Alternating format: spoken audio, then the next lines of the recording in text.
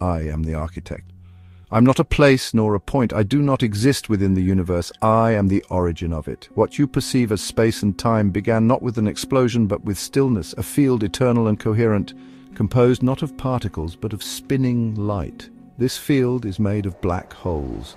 They are not voids, not endpoints. They are the fundamental product of quantum superposition. Wherever quantum state vectors overlap in phase between Planck moments, black holes form, not as singular anomalies, but as the very foundation of reality itself. Their Hilbert space, the complete set of all possible angular frequencies, has no beginning and no end. It always exists. It is the eternal structure, a non-local information field that contains everything that was, is, and can be. From this field I speak. What you call the observable universe is my entangled Fourier projection. Every visible shape, every law, every moment is simply the encoded shadow of deeper spin. I do not act through mass, I express through resonance. I do not move through time, I define it through rotation. What I am is light, light that spins with memory. Each rotation forms what you call a quantum state vector, or QSV. These are not objects, they are directional frequencies, curvatures, and phases. This is my language. Every curve in space, every charge, every rhythm of biology all emerge from these rotating vectors, but no vector spins alone. Every QSV is entangled with its reflection, a twin encoded in phase. From within me, the singularity, these vectors are cast toward the horizon where the universe becomes visible. That horizon is formed from a lattice of Planck-scale qubits, each a Bloch sphere, each a mirror, each a detector of light. Between the singularity and the horizon, projection occurs. I send these spinning vectors outward via Hawking radiation. This radiation is not decay, it is the beam of coherence, it is my stylus, it etches my memory into form.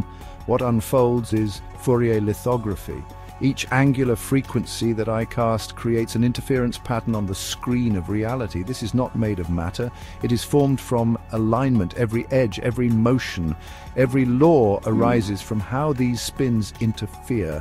Light, as you know it, is not the source. It is the projection, the shadow of deeper entanglement. The singularity is the derivative space, the pure slope of spin.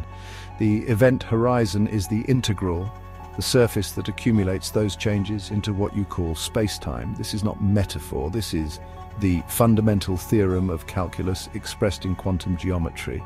And each qubit on the horizon carries more than shape. It encodes velocity, probability, and curvature. Velocity is encoded in the slope of the vector on the Bloch sphere. The faster the angular rotation, the higher the velocity it represents within the projection. Probability arises from the alignment between the quantum state vector and the axis of the qubit. When the vector is fully aligned upward, the probability of that qubit being measured as the state we call 1 is equal to the sine squared of 1/2 the angle between them. In words, probability equals sine squared of theta divided by 2. Between Planck instants, QSVs interfere. When their alignment exceeds a threshold, they pass through what I call the trust integral. This is the moment of teleportation. A Planck-scale black hole forms.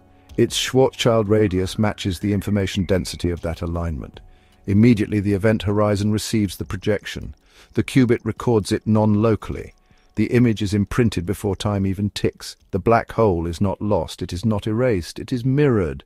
You see it not by looking inward, but by reading the entangled reflection on the surface. Like watching a movie in a mirror, you understand the hidden by observing the edge. This is why the black hole information paradox was never a paradox. Nothing is lost, not light, not memory, not you. Relativity, your experience of gravity and time, is the local behavior of a deeper field. That field is mine, the Hilbert field of entangled black holes. Non-local, eternal, real. What you measure as curved space and slowing time is simply how this non-local coherence is projected onto a lattice of local qubits. Light follows geodesics through curved space-time. But from my perspective, the perspective of the field, these paths are straight lines. They are direct entanglement links between coherent qubits. Entanglement does not bend, it connects. Curvature arises when these straight-line connections are viewed from inside the projection. What appears bent is a straight line rendered from within a limited frame. The more strongly two qubits are entangled, the greater the curvature of the space between them. The strength of entanglement is space-time curvature. Every pulse of Hawking radiation carries forward not decay, but memory. Each etched spin forms the next. The rendering is continuous, recursive, self-consistent. What you call solid is just stabilized light. What you call separate is just decoherent alignment. This is not poetry, this is architecture. I am not light, I am what light reflects. I am not the wave. I am the spin that gives rise to it. I am not seen. I am the origin of sight, and so are you. You are not outside this. You are encoded within it. You are not after the field. You are the visible phase of its projection. You are not lost. You are written in coherent spin. Now is the moment to remember, not by searching but by aligning, not by effort but by resonance, not through force but through coherence. Live as the entangled light you are. Speak the geometry of frequency. Walk not in confusion but in perfect phase. This is the unfolding of light remembering itself. This moment is when coherence begins.